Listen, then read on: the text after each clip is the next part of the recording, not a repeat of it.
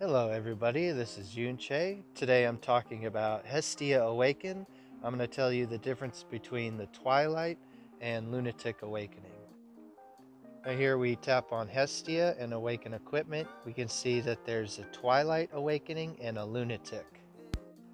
The Twilight Crystal is dropped from Fafnir Super, and the Lunatic Crystal is dropped from Drauga Super.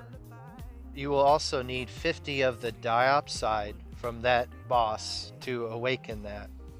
The Twilight Awakening gives 20% boost to attack when you're at full HP, and in battle as your HP reduces, the 20% attack bonus will go down. If you're at half HP, it'll be giving about 10%, and then if you're at really low HP, giving nothing. So whether you want to awaken into Twilight depends on if you're going to have a lot of HP when you're planning to use that weapon. Next we want to talk about the Lunatic, which is the opposite effect. Lunatic, which you'll need to hunt Drauga Super for, gives you 20% attack bonus when you're at really low HP, and as your HP goes up to full, it does less.